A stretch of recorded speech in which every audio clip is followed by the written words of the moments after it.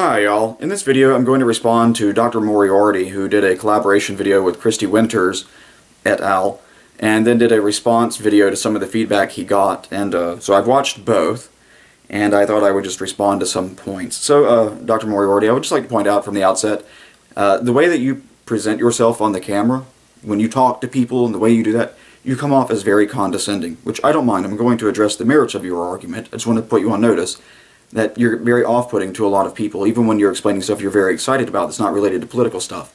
You just have that very contemptuous, condescending kind of tone. I do too. I have a lot of contempt for the people, the feminist types, the social justice warrior types, and I don't mind showing it. The difference between us seems to be that I'm aware that I come off as condescending.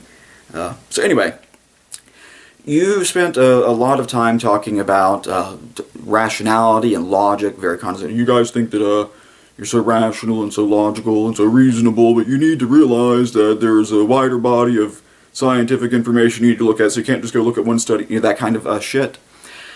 You have just confused, in that entire segment, conjunction and substitution. There's no logical problem, there's no rational problem with a person having a logically valid, sound argument that also has emotion in it, so long as the emotion is not used as a replacement for the logical argument. So don't confuse the conjunction of two things with the substitution of the one thing for the other. I have a lot of passion. It sometimes comes out when I argue. That does not mean that I allow my passion to be a substitute for a logically valid argument. I used to have this math professor who would sometimes weep when doing proofs because they were just so elegant. The fact that he was emotional, and it really got him choked up to look at such beautiful mathematics, did not detract from his ability to write a logically valid proof. So don't confuse the one with the other. So you talk about, my notes here, science, scope of survey of reading, how people, what was it, looking at just one study is not enough, you need to go around and look at more, the wider body, blah, blah, blah. This objection from you will have some force when I see you taking to task the people on your side who will pick one study and pretend as though that has proved their point without reaching through this wider body of knowledge. And also, this is more of your condescending tone. You presume that those of us who disagree with your dogma do it because we're retarded. We're just too stupid to understand science, and if only we were as bright as you and as educated as you, which curiously enough, the people you did the collaboration video with don't have an education in a proper science like you do, but for some reason you jump in with it. But anyway, that it's we who just lack the knowledge. Suck it, bitch. It is simply not true. When a person proposes an argument and they advert to one study to shore up that argument, all I am required to do in that exchange is show that the study they have proposed fails to prove or fails to support what it is they claim that the study supports. Typically this is done by undermining the study, by pointing out that it's flawed in some very obvious and very some fatal kind of way. For example, goofy sample size, or it's not a random sample, it is a cherry-picked sample, or just bad mathematics, which happens a lot in social so-called sciences. Like the I won't go into it. Anyway. So the next thing I wrote here is -112. Even roots of negative numbers, complex numbers, division by zero is undefined. Oh, right. Okay. Numberphile some years ago did a video lying to people, claiming that if you have an infinite, if you sum up all the numbers from 1 to infinity, what you get out is -12. This is just a lie. They knew that it was false when they said it. They said it anyway. Lawrence Krauss goes around talking about it all this time. If you add it all up, it just equals -1/12, and if you don't like that, it's too bad. No, it doesn't. In the mathematical community, when Numberphile did that video, said, no, that's not actually true. This is wrong. And indeed, the math that the supposed math that you put in there is misleading people. And you can look in the comment section, people writing things like, today I learned, or my mind is blown. Your mind should be blown. You were being shined on. These people were misleading you. They knew that what they were saying wasn't true. They were just trying to shortcut it to I don't know, I guess in some kind of pedagogical tool or whatever. Lying to people is not a pedagogical tool. Now, the even roots of negative numbers bit is when teaching roots, taking the square root of a negative number, you can't do it. That's true in respect of what the person knows at the time, because they don't know about complex numbers. Later on, when they get introduced to complex numbers, you can say, now this general rule that you had in the real numbers has some exceptions here because of the complex numbers, and here is how this works. But it's still true with respect to what the person knew at the time. You still can't do it with real numbers. You need another piece of mathematics that that you learn later. So too with the division by zero always being undefined. That's not true. It is true with respect to what the student will know at the time they're taught this. It is not universally true. For example, if you relax some of the non-logical axioms of Euclidean geometry, you can get projective geometry, where division by zero is in fact defined. There is a point at infinity that is defined as a division by zero, and the relaxation of the so-called parallel postulate lets you have a state of affairs where all parallel lines meet. They all intersect with each other at some point. Saying that when you're trying to teach a person the general rule of Euclidean geometry would only be confusing the person. So you don't tell them when you're teaching them Euclidean geometry that later on, if you go into non-Euclidean geometry, you're going to run into a different set of axioms a different set of axioms that will allow you to do different things. So this won't generalize to that state of affairs. You keep it in the context of the subject you're actually teaching. That's quite a bit different than going before people and saying other kinds of things that you know not to be true. Like, for example, if you add up all the numbers from 1 to infinity, you get negative 1/12. It's just a lie. My side of the argument on that, the mathematical side, says no. You're shining people on. You are nowhere to be seen and saying, hey feminists, you guys are corrupting science. Hey feminists, you guys are manufacturing your data. Hey scientists, you're telling, or so-called scientists, you're saying things that are just false, and here's how you know. If you took a logic class, you would see this. If you knew a little bit about statistics, you would notice this problem. Nowhere to be found is you or any of your friends in that conversation. Nevertheless, there you sit in your video saying that it's we on my side who need to have another thing. We're the ones who need the education. And then you try the old nice bait and switch of, you're a social justice warrior too. I advocate for all manner of justice. I am not a social justice warrior. A social justice warrior, the term social justice warrior does not mean anyone who advocates for social justice. It refers to a particular kind of people, deceptive people, like leftists, who want to essentially put on a cloak of, oh look, I'm all meek and mild, love and light, while doing the most corrupt kinds of things in the service of their pet political ideology. It's also we also call it the regressive left.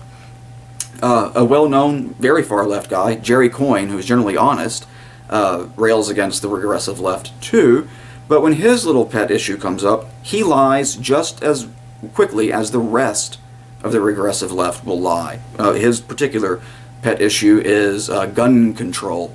No study, no matter how dishonest, is too poorly done for Jerry Coyne to endorse it, to include when it's done by a known fraud, a guy who failed college. He couldn't pass university, got kicked out, and then later got a professorship because of his political advocacy. And they're like, oh, he's a professor.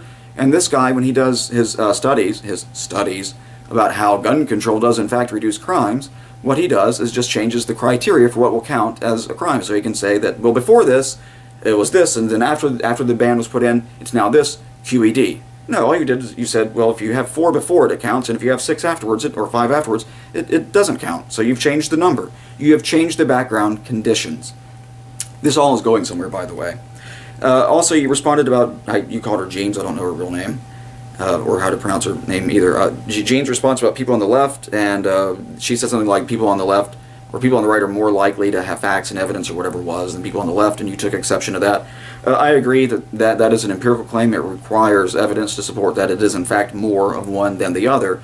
But on the point you addressed about how you hang out with you work with some of the smartest people around, the fact that they're smart and they're trained in science, in physics or mathematics or chemistry or whatever it is, doesn't mean that they apply that same analytic skill, that same analytic talent and training to the social so-called sciences. And indeed, I think you and I are both going to agree that kind of what passes for rigor in the social so-called sciences would get you laughed at any mathematics convention, at any physics convention.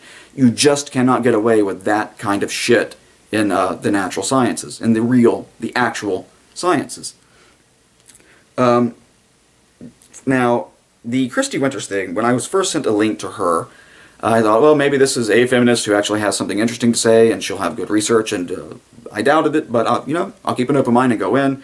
And every time she opens her mouth, she's saying something that's either untrue, well, that is untrue, or she's distorting the way that you go about analyzing things. So here is her from, what's the comment she left on one of my videos. They vote for their MEPs, which you know about because you live in England. That is direct representation. Ergo, Sargon is a moron for comparing the non-representation of English colonists to the and the Americans, presumably she meant in the Americas, to the Brits who elected freaking Nigel Farage and others to be their direct representatives in the EU. My response to that was, MEPs' votes aren't weighted and the system is therefore not, quote, direct representation, end quote. They use proportional representation. I can see you're really getting your money's worth out of that PhD in government, doctor. More particularly, I can see she's really getting our money's worth out of her education. So that's her field, politics. And she doesn't know the difference between a direct representation and the proportional one. This does not bespeak competence.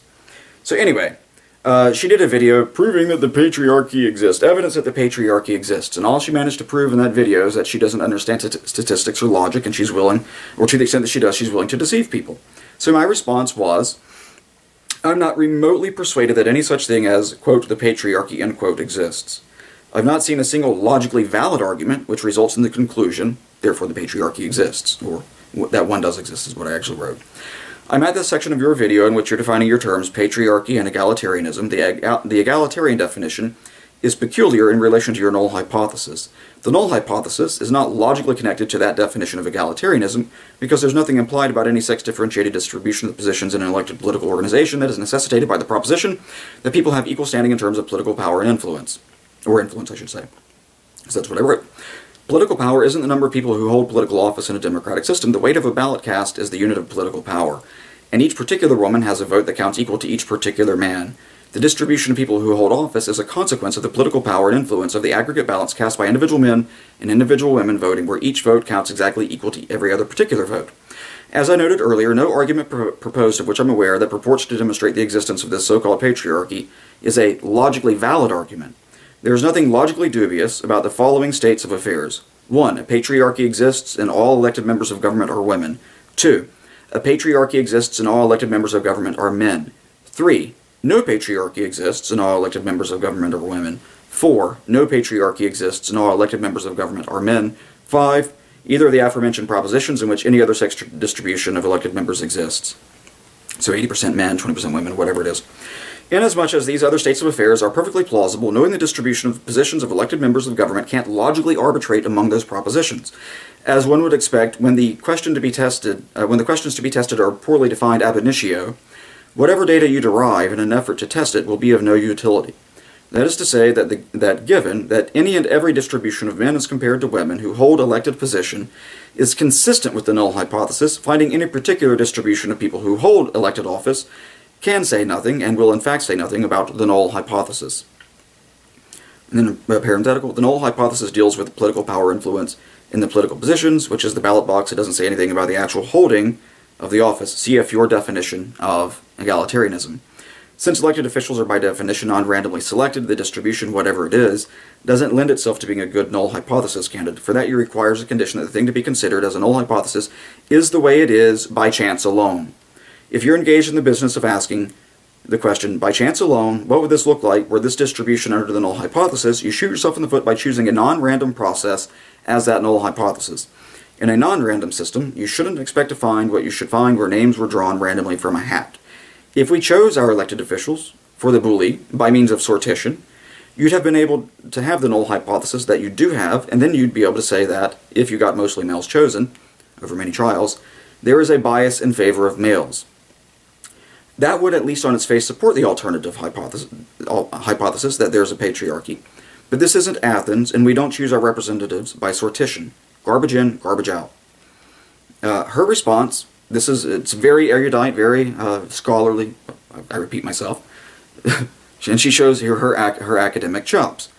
If you're not persuaded by reality as it is reflected in the basic facts, that we have nothing to talk about.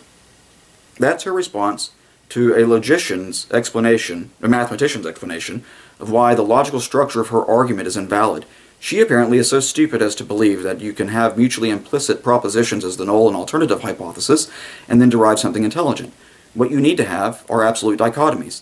The truth of the one absolutely guarantees the falsity of the other. They both can be false, but they both cannot simultaneously be true. She has proposed a null and an alternative hypothesis where they both can simultaneously be true, therefore knowing the truth of one says nothing whatever about the other.